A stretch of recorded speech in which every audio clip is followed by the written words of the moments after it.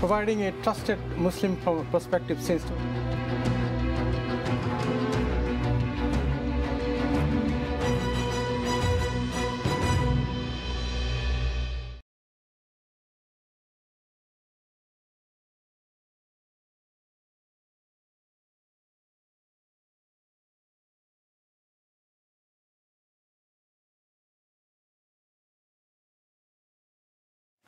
প্রোগ্রামের বিষয়বস্তু হচ্ছে ইসলামিক ইনহেরিটেন্স এবং ইনহেরিটেন্স ট্যাক্স এবং ইসলামিক ইনহেরিটেন্স ল। বাংলাদেশি কমিউনিটিতে এবং বাংলা ভাষাভাষী মানুষদের মধ্যে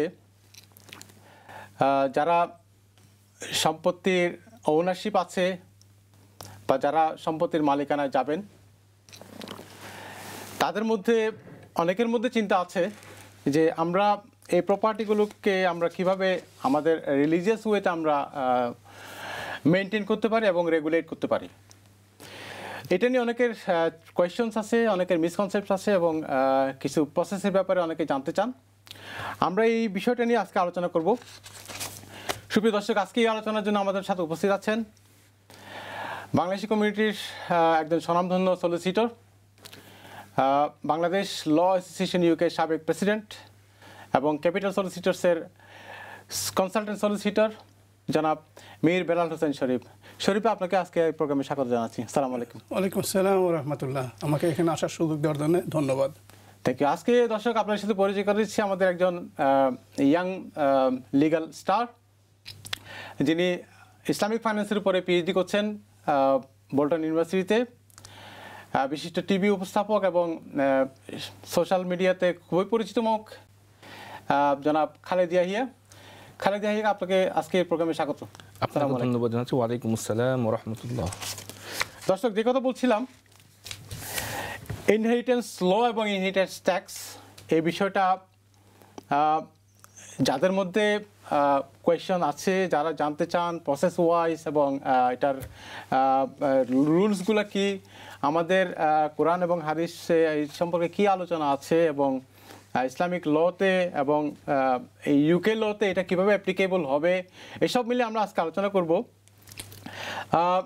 আপনার যদি প্রশ্ন থাকে আপনারা আমাদেরকে প্রশ্ন করতে পারেন। নাম্বারটা স্ক্রিনে আছে, আমি আপনাকে বলেছি, ইটস 0203 8746 আবার বলছি 0203 8746 784 সরি। আমি প্রথমেই জনাব খালিদ ইয়াহিয়ার কাছে আসতে চাই। খালিদ, আপনি কি আমাদেরকে সংক্ষেপে বলবেন ইসলামিক উত্তরাধিকার আইন, যেটাকে আমরা বাংলায় বলি ইনহেরিটেন্স ল, এবং এই বিষয়ে কোরআন হাদিস এবং আদার সোর্স অফ ইসলামিক লতে আমরা কি দেখতে পাই? আপনি একটু কাইন্ডলি বলবেন। জি, ধন্যবাদ। বিসমিল্লাহির রহমানির রহিম। ইসলাম চ্যানেলের এই মুহূর্তে যারা দর্শক শ্রোতা মণ্ডলী আমাদেরকে দেখছেন, আমাদের এই অনুষ্ঠানের পক্ষ থেকে আপনাদের সকলকেই স্বাগতম জানাচ্ছি এবং একই সাথে ধন্যবাদ জানাচ্ছি আজকের অনুষ্ঠানের সম্মানিত উপস্থাপক আমার প্রিয় বড় ভাই বেলাল রশিদ চৌধুরী ভাইকে আমাকে আমন্ত্রণ জানানোর জন্য, সম্মানিত করার জন্য। একই সাথে আমাদের এখানে উপস্থিত আছেন আজকের সহ আলোচক এবং আমাদের বাংলাদেশি কমিউনিটির অত্যন্ত সিনিয়র একজন সলিসিটর আমাদের সকলের প্রিয় শরীফ ভাইকে এখানে উপস্থিত হওয়ার জন্য। যে প্রশ্নটি করা হলো এটা অত্যন্ত গুরুত্বপূর্ণ। আমরা জানি যে ইউকে ল, যেটাকে ইংলিশ ল বলা হয়, এইখানের যে মেইন স্ট্রিম ল সেইটা এক ধরনের ল এবং আমরা মুসলিম পরিচয় হিসেবে আমাদের মুসলিম পারিবারিক আইন বা মুসলিম পার্সোনাল ল বা মুসলিম ফ্যামিলি ল, এটা দুই ধরনের, দুইটি বিষয়। এবং আমরা জানি যে ইনহেরিটেন্স বা উত্তরাধিকার যে বিষয়টা উপস্থাপক সাহেব স্পেসিফিক্যালি মেনশন করলেন, এই ইনহেরিটেন্স ল এটা খুবই গুরুত্বপূর্ণ। এবং আমরা জানি যে বাংলাদেশে যদি আমরা প্রেক্ষাপটে আলোচনা করি, তাহলে বাংলাদেশে অধিকাংশ আইন, যারা ব্রিটিশ যখন আমাদেরকে সেখানে রুল করেছিল, তখন তারা অধিকাংশ আইন তারা তৈরি করেছিল, শুধুমাত্র একটা বিষয় বাকি, সেটা হচ্ছে যে পার্সোনাল ল। এই বিষয়টা ইসলামে যেভাবে বলা আছে বা কোরআনে এবং হাদিসে যেভাবে উল্লেখ করা আছে, এটা তারা অবিকৃতভাবে রেখেছিল এবং এখনও পর্যন্ত কোরআন এবং শরিয়া যে আইন, এই আইন অনুযায়ী কিন্তু মুসলিম পারিবারিক আইন বা মুসলিম পার্সোনাল ল এটা পরিচালিত হয়ে আসছে। এখন যদি আমরা ইউকে কনটেক্সটে আলোচনা করি, তাহলে দেখব যে পারিবারিক আইন, এটা যদি আমরা স্পেসিফিক্যালি ক্যাটাগরিক্যালি আমরা দেখতে চাই, তাহলে এখানে দেখব কয়েকটা গুরুত্বপূর্ণ বিষয়। একটা হচ্ছে এখানে ম্যারিজ একটা বিষয়, আরেকটা হচ্ছে ডিভোর্সের একটা বিষয়, এই দুইটা আলাদা। প্রপার্টির ক্ষেত্রে যদি আমরা আসি, তাহলে এখানে আমরা দেখব যে ইনহেরিটেন্স একটা বিষয়, এখানে ইসলামিক উইল এটা একটা বিষয়, আর একটা হচ্ছে ওয়াকফ একটা বিষয়, আর একটা হচ্ছে যে গিফট অথবা হেবা যেটা আমরা বলি। প্রথম বিষয় হচ্ছে যে ইনহেরিটেন্স, এটা হচ্ছে একজন ব্যক্তি যখন তিনি মারা যাবেন, মারা যাওয়ার পরে উনি যে সম্পত্তি রেখে যাবেন সেটা তার উত্তরাধিকার যারা আছে তাদের কাছে অটোমেটিক্যালি ইনহেরিটেড হয়ে যাবে। এবং এটার কন্ডিশন হচ্ছে ওই ব্যক্তি যখন মারা যাবেন, মারা যাওয়ার পরে এটা ইমপ্লিমেন্ট হবে। তবে মনে রাখতে হবে যে ওই ব্যক্তি মারা যাওয়ার পরে তার উত্তরাধিকার যারা থাকবেন তারা এই সম্পত্তি দখল বা ভোগ করার আগে তিনটা বিষয় মাথায় রাখতে হবে, এই তিনটা বিষয় ফুলফিল করতে হবে। খালেদ, আমি একটু আপনাকে ডিটেলস যাওয়ার আগে আমি একটু জানতে চাইবো যে আসলে কোরআন এবং হাদিসে ওয়াকফ করা, উইল করে যাওয়া, গিফট করে দেওয়া, তিনটা তো মেইনলি বিষয়। এটাকে উৎসাহিত করা বিধানটা কি রকম? আচ্ছা জি, ধন্যবাদ। কোরআনে ইনহেরিটেন্সের ব্যাপারে বা সম্পত্তি যখন কিভাবে বন্টন হবে এই ব্যাপারে খুব ক্যাটাগরিক্যালি বলা আছে। প্রথমে বলা আছে যে যখন একজন ব্যক্তি মারা যাবে, ইউসিকুমুল্লাহু ফি আউলাদিকুম, ওসিয়াত করার জন্য বলা হয়েছে কিভাবে সম্পত্তিটা বন্টন করা হবে। আমরা যদি উইলের ক্ষেত্রে যাই, যেটাকে আরবিতে বলা হয় ওসিয়া এবং বাংলাতে যেটাকে বলা হয় যে ইচ্ছাপত্র, আর ইংরেজিতে বলা হয় উইল, এই ক্ষেত্রে কোরআনে খুব ক্যাটাগরিক্যালি বলা আছে। সূরা বাকারার 180 নম্বর আয়াতে আল্লাহ বলেছেন যে কুতিবা আলাইকুম ইযা হাদারা আহাদাকুমুল মাউত ইন তারাকা খায়রা আল ওয়াসিয়াতু লিল ওয়ালিদাইন ওয়াল আকরাবিনা বিল মারুফ হাক্কান আলাল মুত্তাকিন। যখন কোনো ব্যক্তি মৃত্যু উপস্থিত হবে তখন ওই ব্যক্তি তার আত্মীয় স্বজন, তার যারা থাকবেন তাদের উত্তম বা তাদের কল্যাণের জন্য ওই ব্যক্তি ওসিয়ত করে যাবেন এবং এটা তার জন্য কল্যাণকর। ঠিক অন্যভাবে সূরা মাইদাতেও আল্লাহ তাআলা আবার উল্লেখ করেছেন যে আল্লাহ তাআলা নির্দেশ দিচ্ছেন যে তোমরা এই ওসিয়তটা করে যাবা, এটা তোমাদের জন্য কল্যাণকর। এবং একইভাবে সূরা নিসায় আল্লাহ 11 নম্বর আয়াত এবং 12 নম্বর আয়াতে ক্যাটাগরিক্যালি বলে দিয়েছেন যে কিভাবে সম্পদ বন্টন করতে হবে আত্মীয় স্বজনের মাঝে। এখান থেকে আমরা বুঝতে পারি যে ওসিয়াত অথবা সম্পত্তি রিলেটেড যে বিষয়গুলো আছে মুসলিম হিসেবে এটা সুন্দরভাবে যেন বন্টন হয় এবং উত্তরাধিকারী হিসেবে যারা থাকবেন তাদের মাঝে যেন এই সম্পত্তিগুলো সুষ্ঠুভাবে বন্টন হয়, এটা হচ্ছে ইসলামের একটা অন্যতম প্রধান মাধ্যম। আমি আপনার কাছে আবার আসছি, আমি শরীফ ভাইয়ের কাছে একটু আসতে চাই। শরীফ ভাই, তো কমিউনিটির মধ্যে যে ল্যাক অফ নলেজ, যে ইসলামিক ইনহেরিটেন্সের ব্যাপারে অনেকের মধ্যে জানাও নাও থাকতে হবে, কারণ আমরা যারা এই দেশে, বিশেষ করে যারা এই দেশে জন্মগ্রহণ করেছে এবং যাদের প্রপার ইসলামিক এডুকেশনের সুযোগ হয়নি, তারা যদি চায় যে আমি আমার প্রপার্টিতে জেনারেল উইল না করে ইংলিশ লর আন্ডারে আমি কি ইসলামিক উইল করতে পারবো কিনা, বা আমার এই ধরনের উইশ যদি করতে চাই তাহলে আমাকে কি করতে হবে, এইসব মিলে আসলে আমি খালেদের আলোচনা থেকে বুঝলাম যে কোরআন ইজ ইটসেলফ ক্লিয়ার, যে উৎসাহিত করা হচ্ছে যে আপনি এটা করবেন অবশ্যই যদি সুযোগ থাকে, যদি ফরজ নয়। কিন্তু ইনহেরিটেন্সটা তো অবভিয়াস, এটা নিয়ে কোনো, কিন্তু উইল এবং গিফটের ক্ষেত্রে তো আপনি শরীফ ভাই যদি আমাকে একটু আমাদের দর্শকদের জন্য যদি বলেন যে আমরা ইসলামিক এই ইনহেরিটেন্স ল যেটা আমরা যদি বা উইলের রুলস যেটা আমরা যদি অ্যাপ্লাই করতে চাই এই দেশে আমরা কীভাবে করতে পারি, তো ইংলিশ ল এটা কীভাবে অ্যাডাপ্ট করবে? ওকে, ধন্যবাদ পরিচালক।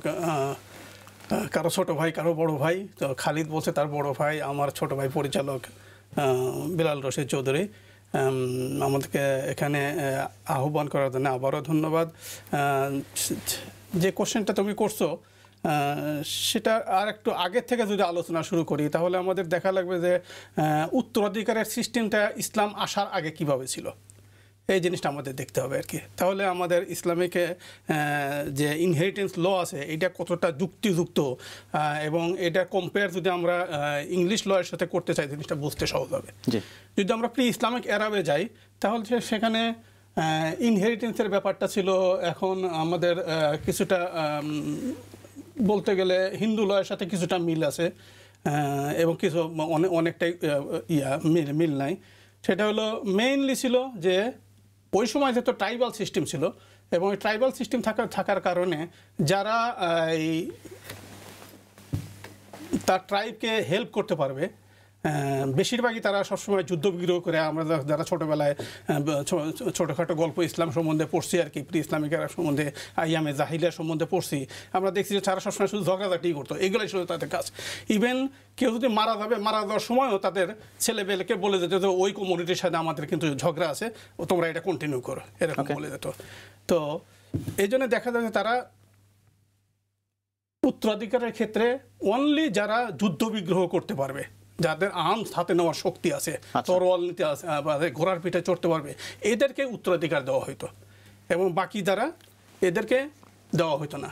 মেয়েদের তো দেওয়া হতোই না, বা যারা নাবালেগ এরা যেহেতু যুদ্ধ করতে পারবে না, এদেরকে উত্তরাধিকারের কোনো অংশ দেওয়া হইতো না। বাবা মারা গেছে, সম্পত্তি রেখে গেছে, এই সম্পত্তি ছোট ছেলেকে দিত না। ওকে, বাবার বাবা যেহেতু বেঁচে আছে, দাদা, ওকে, হ্যাঁ, অর্থাৎ যে মৃত ব্যক্তি মারা গেছে ওনার বাবা যারা আছে আর কি, এরা যেহেতু বুড়া হয়ে গেছে, এরা যুদ্ধ করতে পারবে না, এরা আর আর্মস হাতে নেওয়ার ক্ষমতা নেই, সুতরাং তাদেরকেও আর দেওয়া হবে না। আমি জানতে চাচ্ছিলাম, আমি ইংল্যান্ডে আমরা যদি ইসলামিক উইল করতে চাই বা কোনো ওয়াকফ করতে চাই অথবা গিফট করতে চাই, সো এটা ইংলিশ লতে আমরা কিভাবে অ্যাপ্লাই করবো?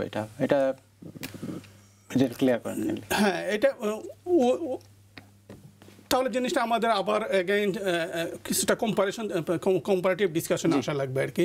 ইংলিশ লয়ের উইলে কীভাবে বলা হয়েছে, ইংলিশ লয়ের উইল আর ইনহেরিটেন্সের ভিতরে দুইটা সিস্টেম আছে, একটা হলো টেস্টেসি আর একটা ইনটেস্টেসি। যদি কেউ উইল করে যায় আর কি, তাকে বলে টেস্টেসি, আর যদি উইল না থাকে তাহলে বলে ইনটেস্টেসি। সো ইনটেস্টেসি যদি হয় আর কি, যদি উইল না থাকে তাহলে এই দেশের যে আছে সাকসেশন ল আছে, এই সাকসেশন ল অনুযায়ী ভাগ হবে। আর যদি উইল থাকে আর কি, তাহলে উইল অনুযায়ী ভাগ হবে। ওকে, এবং উইলের ক্ষেত্রে ইসলামিক লতে একজন মানুষকে দেওয়া হয়েছে, হাদিস আছে আর কি, যেটা হলো সাদ ইবনে আবু ওয়াক্কাসের হাদিস। এই হাদিস যদি আমরা পড়ি, এখানে দেখা যাচ্ছে যে রাসূলুল্লাহ সাল্লাল্লাহু আলাইহি ওয়াসাল্লাম, মানে ছোট করে বলতেছি আর কি, যে রাসূলুল্লাহ সাল্লাল্লাহু আলাইহি ওয়াসাল্লাম সাদ ইবনে আবু ওয়াক্কাস রাসূলকে জিজ্ঞেস করেছেন, আমি আমার পুরো সম্পত্তি দান করে উইল করে দিতে পারবো কিনা, আমি আমার না হলে আমার হাফ দিতে পারবো কিনা। ওকে, তারপরে শেষ পর্যন্ত বলছেন 3 নম্বর কোশ্চেন, যে আমি তাহলে 1/3 দিয়ে দিই। তারপরে রাসূলুল্লাহ সাল্লাল্লাহু আলাইহি ওয়াসাল্লাম বলছেন যে না, তুমি 1/3 দিতে পারো, বাট আসসুলুসু কাসির, এই 1/3ও কিন্তু খুব বেশি। তো এই পর্যন্ত ওনাকে পারমিশন দিছে। তার মানে আপনি টোটাল যদি 100 টাকা থাকে, 100 টাকার ভিতরে আপনি ম্যাক্সিমাম 33 টাকা 33 পয়সা আপনি উইল করে দিতে পারবেন। বাকিটা যে 66.67% রয়ে গেল আর কি, এইটা আপনার কোরআন শরীফে যাদেরকে উত্তরাধিকার দেওয়া হয়েছে এদের মধ্যে যাবে। এখন আসলে আপনার ইংলিশ উইলে কি বলে? ইংলিশ উইলে বলছে যে আপনার সম্পত্তি আপনি চাইলে আপনার ওয়াইফকে দিতে পারবেন, চাইলে ছেলে মেয়েকে দিতে পারবেন। 2 জন ছেলে মেয়ে আছে, 2 জনের ভিতরে যে কোনো একজনকে দিতে পারবেন। ছেলে মেয়েদেরকে, ওয়াইফকে সম্পূর্ণ বঞ্চিত করে আপনি কোনো ফ্রেন্ডকে দিয়ে দিতে পারবেন, অপরিচিত কাউকে দিয়ে দিতে পারবেন। ইভেন আমাদের ইয়াতে দেখি আমরা যে এই দেশে একটা বিড়াল ফলে বিড়ালকে দিয়ে দেয় সব সম্পত্তি, ঘোড়াকে দিয়ে দেয় সব সম্পত্তি, একটা কুকুরকে দিয়ে দেয় সব সম্পত্তি। তো ইসলাম এটা একটা ব্যালেন্স করেছে আর কি, ব্যালেন্স করে ইসলামিক উইলে অনলি 1/3 দেওয়া যাবে, তাও নেট প্রপার্টির। এবং আর একটা কন্ডিশন দিছে যে না, তুমি উইল করতে চাইলে তোমার পুরাপুরি স্বাধীনতা নেই। যাদেরকে কোরআন শরীফে অলরেডি দেওয়া হয়েছে, মিরাজ দেওয়া হয়েছে, অংশ দেওয়া হয়েছে, যেমন ছেলে মেয়ে, হাজব্যান্ড ওয়াইফে, তারপরে বাবা মা। আমরা ইনহেরিটেন্স আবার আসবো। এরা যদি না থাকে, এদের কাউকে তুমি উইল করে দিতে পারবে না। সো এই উইল কি আন্ডার ইংলিশ ল অ্যাপ্লিকেবল কিনা? হ্যাঁ, এই উইল ইংলিশ ল অ্যাপ্লিকেবল আর কি, ইংলিশ ল অ্যাপ্লিকেবল। এবং আমরা যদি মনে করি যে এই প্র্যাকটিসিং মুসলিম বলে যদি আমি নিজেকে দাবি করি, বিকজ কোরআনের আয়াত হলো যে উদখুলু ফিস সিলমে কাফা, পুরাপুরি মুসলমান হয়ে যাও। যদি আমরা পুরাপুরি মুসলমান হইতে চাই, তাহলে কিন্তু আমাদের ইসলামিক উইল করা ছাড়া আর কোনো উপায় নাই। জি, আমি আমার পয়েন্ট পেয়ে গেছি। দর্শক, আপনাদের সাথে শেয়ার করতে চাই, আপনারা যদি উইল করতে চান ইসলামিক ওয়েতে, আপনারা অবশ্যই করতে পারবেন। এক্ষেত্রে অনেক সলিসিটর ফার্মস আছে যারা ইসলামিক উইল প্র্যাকটিস করে, যারা ইসলামিক উইলের তাদের কাছে ফরম্যাট আছে, প্রসেসটা তারা জানে, তারা এটাকে আপনার জন্য করে দিতে পারবে। So there is no question about it. এবং রমাদান মাস আসছে, আপনারা, এটা ইজ ব্লেসিং মাস, আপনারা চাইলে এই সময় করলে হয়তো সব আল্লাহ পাক হয়তো আপনাদেরকে বাড়িয়ে দিতে পারে। আচ্ছা, আমার সেকেন্ড কোয়েশ্চেন হচ্ছে খালেদ ইয়াহিয়ার কাছে। কোরআন শরীফ এবং হাদিস শরীফে আমরা তো অনেক রেলেভেন্সি পাই। রাসূল করিম সাল্লাল্লাহু আলাইহি ওয়াসাল্লামের সময়ে আমরা কি এই উইলস এবং হিবার বা ওয়াকফ যেগুলো আছে প্রপার্টি লয়ের ক্ষেত্রে, ইসলামিক প্রপার্টি লয়ের ক্ষেত্রে কোনো প্র্যাকটিস বা হাদিস আমরা জানি কিনা? জি, খুব চমৎকার একটা প্রশ্ন করেছেন সম্মানিত উপস্থাপক। যে আলোচনা আমরা শুনছিলাম যে প্রপার্টি বা সম্পত্তি যদি কোনো ব্যক্তি রেখে যায় এবং সেই ব্যক্তি মারা যাওয়ার পরে তার উত্তরাধিকার যারা থাকবে দুনিয়াতে তারা যেন বঞ্চিত না হয় এবং সুন্দরভাবে ওই সম্পত্তি যেন তারা ভোগ করতে পারে, এটা ইসলামের একটা গুরুত্বপূর্ণ বিধান। এবং আমরা জানি যে রাসূল সাল্লাল্লাহু আলাইহি ওয়াসাল্লাম বিভিন্ন হাদিসে আমরা জানতে পারি যে কোনো ব্যক্তি বিশেষ করে ইয়েতিম যারা থাকবে তাদের সম্পত্তি যেন কোনোভাবেই বঞ্চিত না হয়, তারা যেন সম্পত্তির যে অধিকার সেখান থেকে বঞ্চিত না হয়, এই ব্যাপারে খুবই কঠোরভাবে উনি আদেশ করেছিলেন এবং কোরআনও বিভিন্ন আয়াতে এই বিষয়ে বলা আছে। ওয়াতুল ইয়াতামা আমওয়ালাহুম, যারা ইয়েতিমের সম্পদ যাদের কাছে থাকবে তারা যেন প্রপার ওয়েতে ডিস্ট্রিবিউশন করে দেয় যখন তারা বালেগ বা যখন তারা সাবালক হয়ে যাবে। ঠিক একইভাবে উইল বা গিফট বা ইনহেরিটেন্স, এই ব্যাপারে রাসূল সাল্লাল্লাহু আলাইহি ওয়াসাল্লাম উনি জীবিত থাকা অবস্থায় উনি একাধিক হাদিসে বর্ণনা করেছেন এবং সাহাবীদেরকে উৎসাহ দিয়েছেন। এবং পরবর্তীতে যখন খেলাফায়ে রাশেদা বা পরবর্তীতে যখন সাম্রাজ্য বা ইসলামের বিধানগুলো আরও বড় আকারে বিস্তৃত হলো তখন এই বিষয়গুলো মূলত ইনস্টিটিউশনালাইজড আকারে দেখা দিয়েছে। এবং যদি পার্টিকুলারলি আমরা আলোচনা করি যে হেবা বা গিফট যেটা আমরা জানি, রাসূল সাল্লাল্লাহু আলাইহি ওয়াসাল্লাম ওনার সময় এটা হয়তো স্বল্প পরিসরে ছিল, সংক্ষিপ্ত আকারে ছিল, উনি নিজেও উপহার দিতে উৎসাহ দিয়েছেন এবং উনি নিজেও উপহার গ্রহণ করতেন। এবং আমরা জানি যে উপহার দেওয়া মানে গিফট এবং উইল এই দুটার ভিতরে মৌলিক কিছু পার্থক্য আছে। সেটা হচ্ছে যে গিফট এটা দিতে হয় আনকন্ডিশনাল, কোনো কন্ডিশন থাকবে না, এবং একবার যদি কোনো ব্যক্তিকে গিফট বা ইচ্ছা মানে কোনো উপহার দেওয়া হয় সেটা আর ফেরত নেওয়া যায় না।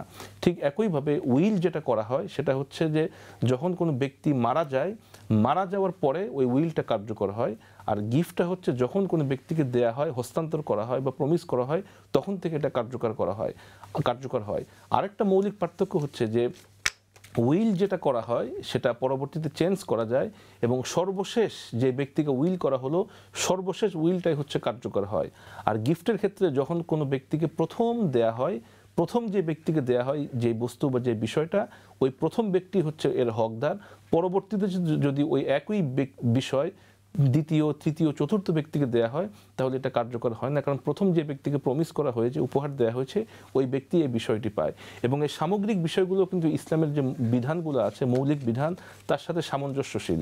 এবং আমরা যদি ইউকেতে থেকে এই প্র্যাকটিসগুলা বা এই লয়ের প্রভিশনগুলা অথবা ইসলামিক আইনের এই যে বিধানগুলা, এটা যদি আমরা ইউকেতে থেকে ইউকে আইনের ভিতরে আমরা প্র্যাকটিস করতে চাই, এক্সিকিউট করতে চাই আমাদের বাস্তব জীবনে, ব্যবহারিক জীবনে, এটা অবশ্যই সম্ভব। এবং আজকে আমাদের আলোচনার বা এই অনুষ্ঠানের মূল উদ্দেশ্য হচ্ছে যে ইসলামের যে বিধানগুলো আছে বিশেষত সম্পত্তি বিষয়ে, এই ইসলামের বিধানগুলো যেন আমরা ইউকেতে থেকে ইউকে আইনের ভিতরে যেন আমরা এক্সিকিউট করতে পারি আমাদের বাস্তব জীবনে, এবং মুসলিম হিসেবে যেটা আমাদের দায়িত্ব এই বিষয়ে আপনাদেরকে তথ্য দেওয়া, আপনাদেরকে অ্যাওয়ারনেস বাড়ানো এবং আপনাদেরকে উৎসাহ দেওয়াটাই হচ্ছে মূলত আজকের অনুষ্ঠানের মূল উদ্দেশ্য। খালেদ, আমরা মনে হয় আমি যদি আপনি স্টার্ট করি, during the history of the Muslim world, specially trust ম্যাটারগুলো, এটা ইসলামিক লিগাল সিস্টেমে মনে হয় সবচেয়ে বেশি ফোকাসড, এবং যেই ট্রাস্ট ম্যাটারগুলো সম্ভবত আদার্স লিগাল সিস্টেমগুলো, ইংলিশ ল বলেন, কমন ল বলেন, বা আদার্স রেলেভেন্ট যে মডার্ন লগুলো আছে, তারা কিন্তু এই ট্রাস্ট বিষয়টা কিন্তু তারা তাদের লিগাল সিস্টেমে কিন্তু ইন্টিগ্রেট করেছে। এটা আমার মনে হচ্ছে one of the most focal point of Islamic property ল, যে ট্রাস্ট ম্যাটারগুলো। আমরা বছরকে বছর বা যুগ যুগ ধরে আমরা দেখতেছি আমাদের অনেকগুলো ওয়াকফ সম্পত্তি ফ্রম আমার রাসূল সাল্লাল্লাহু আলাইহি ওয়াসাল্লামের যুগ থেকে শুরু করে, যেটা আমি আপনার প্রশ্ন করছিলাম, সাহাবায়ে কেরামের যুগ, তাবে এবং বিভিন্ন খেলাফতগুলোতে এই ট্রাস্টের বিষয়টা কিন্তু মানে during the course of time it's been developed so much well, এবং মডার্ন ওয়ার্ল্ডে এখানে একটা ফোকাস পয়েন্ট ছিল যে কোনোভাবেই যেন এই ট্রাস্ট সম্পত্তি বেহাত না হয় এবং উদ্দেশ্যবিহীনভাবে এটা যেন ব্যবহার করা না হয়। আমি যদি শরীফের কাছে আসি এই ট্রাস্টের বিষয়টা, তো আমি যদি as a Muslim in UK আমি যদি কোনো একটা বিষয়কে ওয়াকফ করতে চাই, তো আমাদের আগের জেনারেশনের আমাদের দেশে কিন্তু প্রচুর এই এক্সাম্পলগুলো আছে, প্রচুর প্রপার্টি ওয়াকফ ফর ট্রাস্ট করা আছে, এই দেশেও আছে। সো আমি যদি উইল করতে চাই, so can I make Islamic will for a trust? Will R trust আসলে দুইটা একটু সেপারেট জিনিস আর কি। যেটা খালিদ যেটা বলছে যে উইলটা তার ওয়ারিসদের কাছে যাবে বা না উইলটা যেটা বলছে যে উইলটা এটা মৃত্যুর পরে কার্যকর হবে এবং অলওয়েজ লাস্ট উইলটাই হলো ফাইনাল উইল আর কি। এবং যত আমরা উইল লিখি আর কি, উইলের প্রথমেই কিন্তু উপরেই লেখা থাকে আর কি, this is the last testament of the last testament of mister so and so, এটা লেখা থাকে আর কি। তার মানে এবং বলা থাকে যে অটোমেটিক্যালি আমার আগে যত উইল করছি আমি এগুলা করে থাকি বা না করে থাকি, এটাই আমার লাস্ট উইল, আগের গুলা সব অটোমেটিক বাতিল, এটা থাকে আর কি। ওকে, তাহলে আমরা কি দর্শকদেরকে এনকারেজ করব যে আপনারা কোনো রকমের ট্রাস্ট ম্যাটার যদি করতে চান, so you prefer Islamic trust. আমি যদি একটু অ্যাড করি, শরীফ ভাই অত্যন্ত চমৎকারভাবে বলেছেন। মূলত ইউকে লিগ্যাল সিস্টেমে মানে ধর্মীয় রীতিতে আমরা যে উইল করি, যেটা ইচ্ছাপত্র বলা হয়, এইটাকে ওই ধর্মীয়ভাবে রিকগনাইজ করা হয় না, বরঞ্চ একজন ব্যক্তি উনি মারা যাচ্ছেন, উনি ওনার সম্পত্তি মারা যাওয়ার পরে কিভাবে ব্যবহৃত হবে, কিভাবে তার উত্তরাধিকারী পাবে, এটা তার নিজস্ব একটা উইলিংনেস বা ইচ্ছা থেকে এটা মানে উইলটা উনি করে যাচ্ছেন, ইচ্ছাপত্র, যে আমার বড় ছেলে, আমার ওয়াইফ, আমার মেয়েরা বা অন্যান্য আত্মীয়স্বজনরা তারা এই অংশ পাবে। এবং এটা ধর্মীয় যে আমাদের মুসলিম যে আইনগুলো আছে ইনহেরিটেন্স, ওই একই অংশ যদি ওই উইলে করা হয়, তাহলে এভাবে কিন্তু আমরা ইনডিরেক্টলি আমাদের যে ইনহেরিটেন্স ল, মুসলিম ল, এটাও কিন্তু আমরা এভাবে ইমপ্লিমেন্ট করতে পারি। সরাসরি আমরা মুসলিম ফ্যামিলি ল, আমি একজন মুসলিম হিসেবে এটা পালন করতে চাই, এটাও বলা যায়, অথবা ইনডিরেক্টলি উইলের মাধ্যমে কিন্তু আমরা এই বিষয়টা আমাদের বাস্তব জীবনে ব্যবহার করতে পারি। Thank you Khaled. আমরা ব্রেকের পরে আমরা একটা ব্রেক নিতে হবে। সুপ্রিয় দর্শক, আমরা ছোট একটা ব্রেক নিচ্ছি। আপনারা আমাদের প্রোগ্রাম দেখতে থাকুন স্কাই 784-এ। আর যদি অনলাইনে দেখতে চান, আপনাদেরকে লিঙ্ক দিচ্ছি ইসলামিক চ্যানেল বাংলা.tv। আর যদি আমাদের কোনো প্রশ্ন করতে চান এই বিষয়ে, আপনার জন্য নাম্বার হচ্ছে 0203-8746-784। আপনারা কোথাও যাবেন না, আমরা বিরতির পর আবার আসছি। ধন্যবাদ।